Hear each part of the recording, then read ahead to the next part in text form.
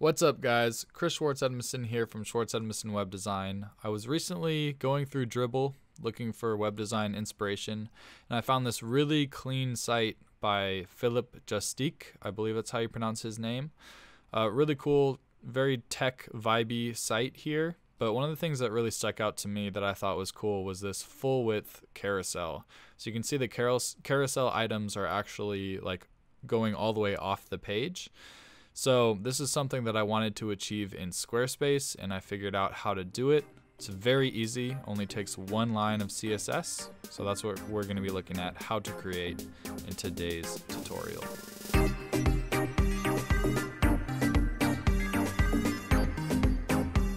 Okay, so I'm here in my example Squarespace site.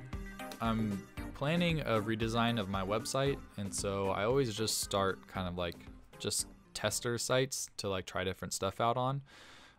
So this is just one of the tests of different elements that I want to try and achieve in my redesign. So I have some cool like fading out of the first section.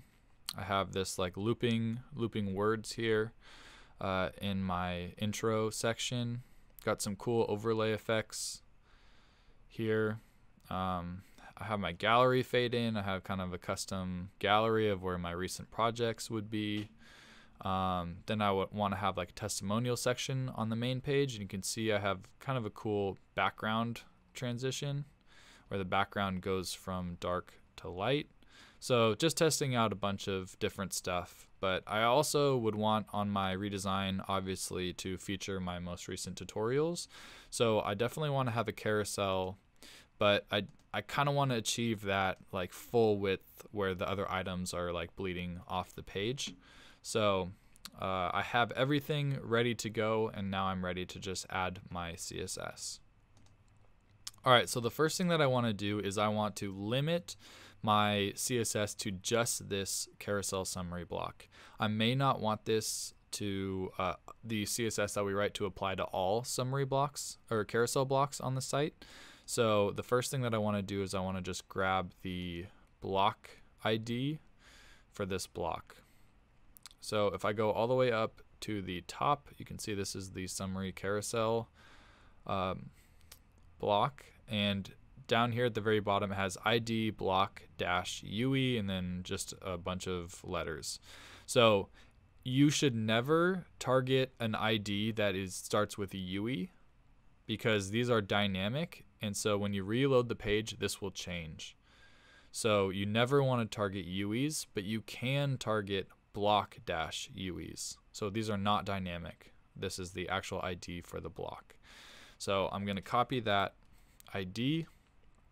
We target IDs with a hashtag, and I'm going to paste in that block UE and open up some curly brackets.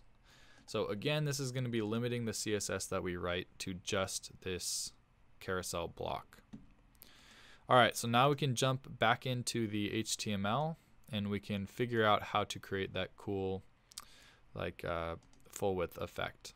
So okay, so here's the main container class, and then we go down, we have this SQS block content. We're going to go down again, and we have this summary block wrapper container.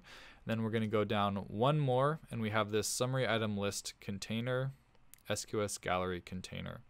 So you can see over here on the right, this .sqs gallery container, it has an overflow of hidden. So all we have to do is turn this overflow instead of hidden to where anything outside of this container, anything outside of this highlighted rectangle right now is going to be hidden. But if we turn this to visible, then we're going to be able to see our other carousel items that are actually existing outside of this rectangle. So what I'm going to do is I'm going to copy this CSS here, copy that, and I'm going to paste it in my block UE curly brackets. And I'm going to get rid of this because we don't need the width property. It's already defined by Squarespace. And I'm going to change this overflow from hidden to visible. And that's all we needed to do.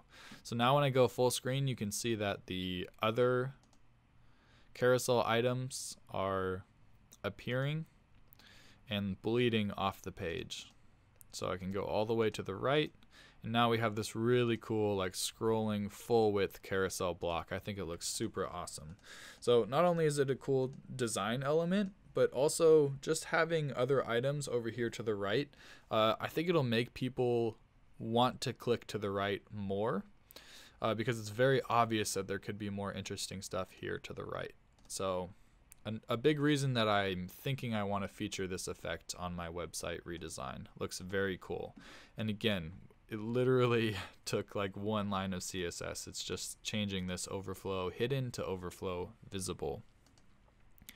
All right, you guys, that was it for this tutorial. If you're interested in some of these cool hover effects, you can visit my shop. And I'm also going to have probably some premium tutorials available on how to create this looping word here. You can define a bunch of different words that you want it to loop through. Very easy to install. So I'll probably have that be like a premium sort of plugin or tutorial. And I'm also probably going to create a premium tutorial for how to change background colors on scroll. So let me know in the comments below if that's something you're interested in. It's a really, really cool effect. So yeah, I don't want to make the tutorial if you guys aren't interested, but if you are interested, let me know in the comments below. And again, that would probably be a premium tutorial that you just have to pay a little bit for, just because it's pretty advanced, but it's a really cool effect. I think if you used it for your site or for your client's sites, they would be really blown away. All right, guys, that is it for this tutorial. A very quick one. I will see you guys in the next one. And keep creating awesome Squarespace websites.